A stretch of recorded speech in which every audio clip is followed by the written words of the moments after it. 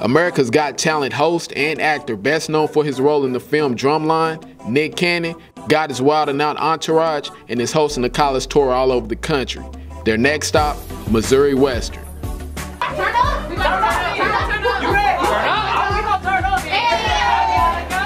Students at Missouri Western and the entire community were pumped to see Wild 'N Out in action. Spots filled up fast for this much anticipated event. If you missed it, don't worry. Here's a glimpse of the show.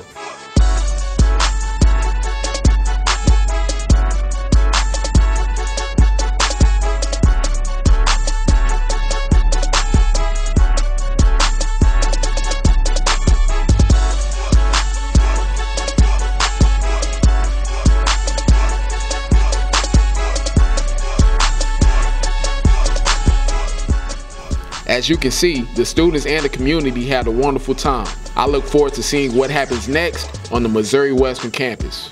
And I'm Cortez Cole reporting.